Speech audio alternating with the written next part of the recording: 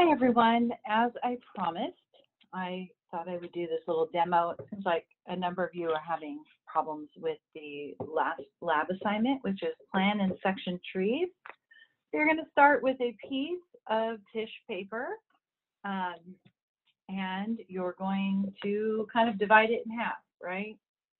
So you're going to label 1/2 plan view trees and 1/2 section view trees. Okay, just like that. And so you're given different widths. So if we start with plan view, on the assignment, you're given different widths. For example, the first two trees you're going to draw are at a 1/4 inch diameter scale, and they are 20 feet in diameter. So we're going to take our architectural scale, and I'm going to use a pencil to rough it in. I'm going to find my 1/4 inch blade, and I am going to draw a giant circle at about 20 feet. So these are going to be my biggest, probably my biggest circles. So there's 20 feet right there. Now, if you had a really big circle template, you could certainly measure the diameter of that and use that. I happen to have those at work, so I'm going to have to rough it in via pencil.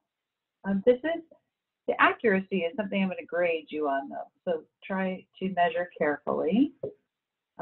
So a 20 diameter tree, an outline is going to look about like that. So this is at a 1/4 scale. Again, plan view. So 1/4 inch is equal to 1 foot 0 inches. Okay. And so I'm going to use one of the many symbols that is located in my, all of those graphic resources you've gotten in those classes.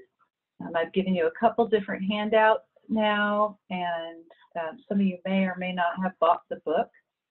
So for this one, I'm going to make a real simple plan view tree symbol. I like to use my darkest, heaviest weight pen, as we talked about in early assignments, for the outside edge of the tree. Now I can come back in and add some more detail around the edge of the tree. So the idea is to practice scaling and to practice using some of your different plan view symbols before we get to projects. So that is what this assignment is about. So I'm just adding some tree detail in here. This is kind of my shady side of the tree, so usually there's more texture along there.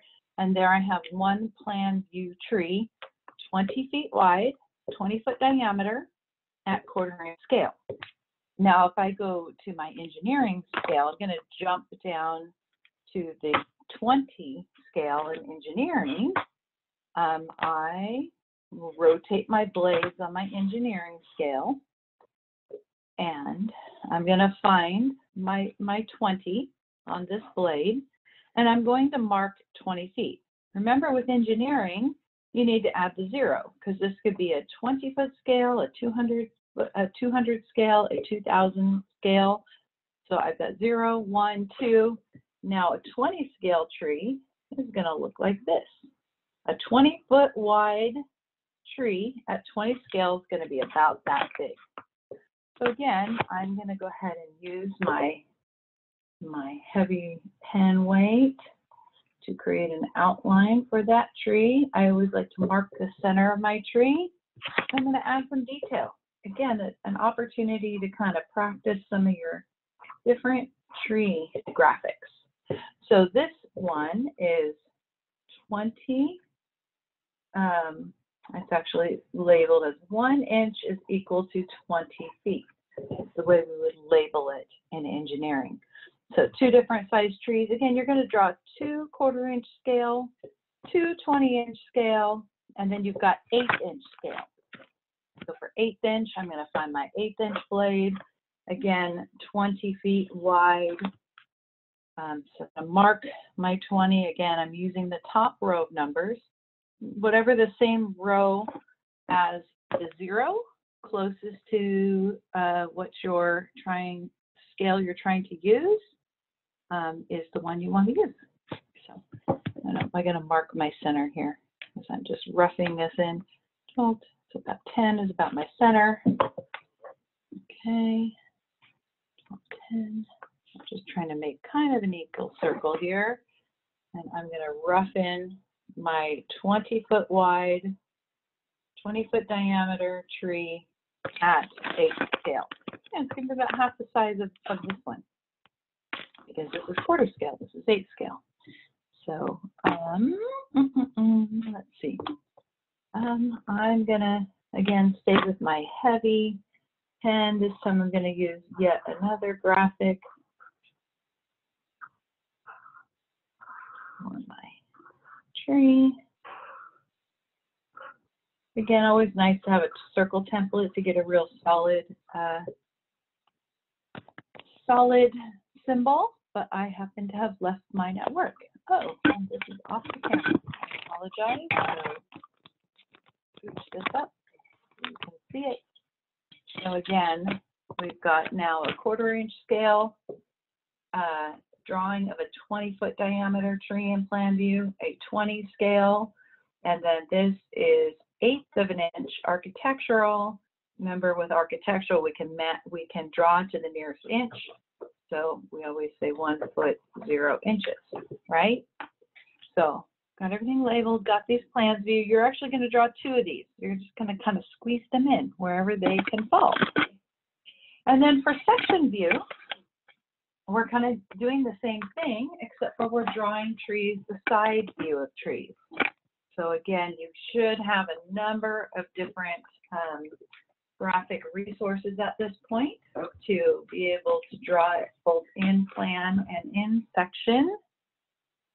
And so on your lab assignment, it says that these trees are in section and that they're going to be 30 feet tall. Doesn't give me a diameter. So, and again, I have different scales I'm going to be working with. So with the first one is at 3/16 scale.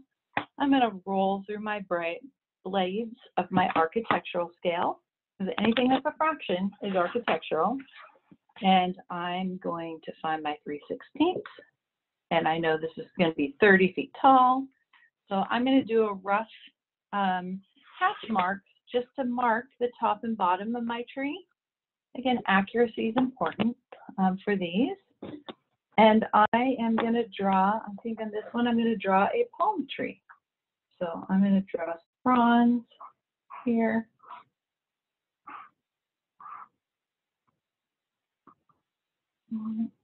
Little seeds in there. There's the top of my palm. He's going to be tall and columnar. All right. Make some shading on his trunk. A little bit more consistent of a trunk over here.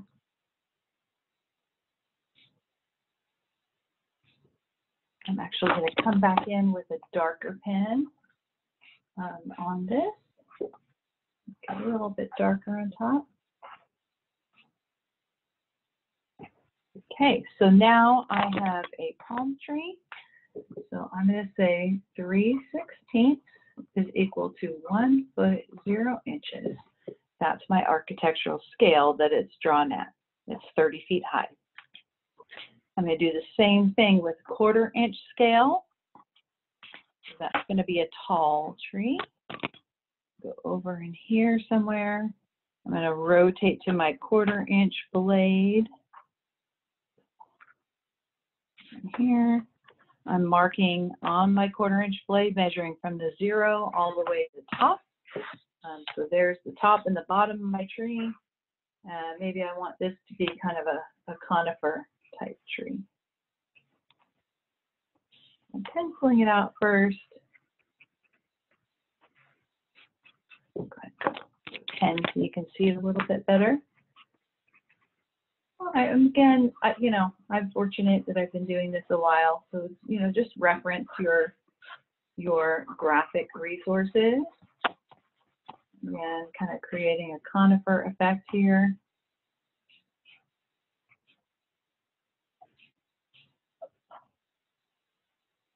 Some shading on my truck.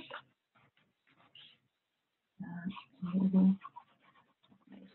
skirt at the bottom.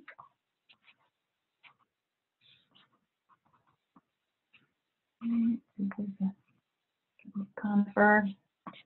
So again, this was my 1/4 inch is equal to 1 foot 0 inch diameter architectural scale. And I've got my nice tall 30-foot conifer, which is taller than my 3/16 inch scaled palm tree, right? They're both 30 feet, but one is much taller than the other based on its scale. Last one is going to be a 10-foot high tree. So I can rotate to engineering. All right, here's my engineering scale. I'll try and see if I can squeeze one in where you guys can see it. All right, squeeze it right in this corner. So again, I'm in my engineering scale, 10 scale. Here's my top and my bottom of the tree. So this one I will make a standard lollipop tree, or standard round or ovoid kind of tree. Okay. You kind of see the stems, the trunk through that if I wanted to. Maybe I can use a little bit lighter shading along in here. Again, if you're having trouble with scaling, I loaded that FEMA document that's in an earlier version. It's called like Engineering Architecture Scales. So reread that and do some of the exercises in there. Scaling is one of those, let's see, left brain activities. It's more of a linear activity. So if you're frustrated with scaling, that's okay. It's really frustrating for some people to learn. Just do the, maybe you're a right brain thinker, so you got to do a little extra work and read through those extra documents to kind of walk through it a few times before it gets pinned down in your mind. But this is a really important scale. And next class, we're going to go into an entire section elevation of a landscape. So we'll be drawing in the side view. So it's an important skill to have honed because the next demo is going to get a little bit trickier. All right, I hope that helps you on your assignment. Good night, everyone.